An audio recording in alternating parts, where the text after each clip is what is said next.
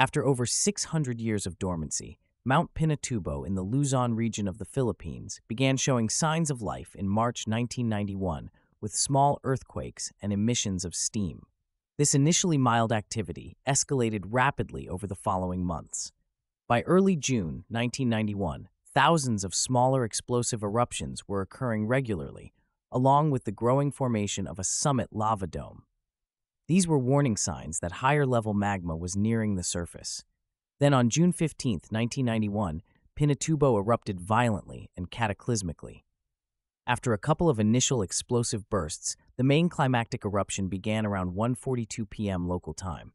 A massive eruption column of ash and volcanic gases rose over 22 miles, 35 kilometers, into the atmosphere. Over the next several hours, a tremendous volume of material was ejected at incredible rates, up to around 5 million tons per second at the peak. Pumice, ash, and rock fragments rained down over an area stretching over 120 miles, 200 kilometers away. In total, Pinatubo erupted over 5 cubic miles, 21 cubic kilometers of material in this paroxysmal event, making it the second largest terrestrial eruption of the 20th century after the 1912 Novarupta eruption in Alaska. The eruption released over 20 million tons of sulfur dioxide gas into the stratosphere, where it was able to spread around the globe over the following months.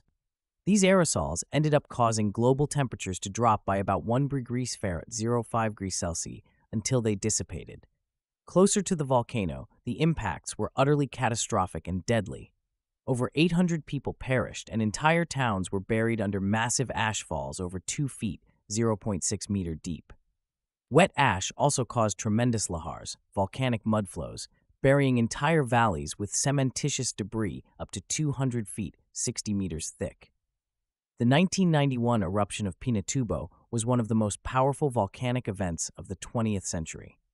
Its immense eruptive output profoundly altered the environment around the volcano, triggered global climate impacts, and sadly caused tragic loss of life. It exemplified the incredible destructive forces of explosive volcano eruptions.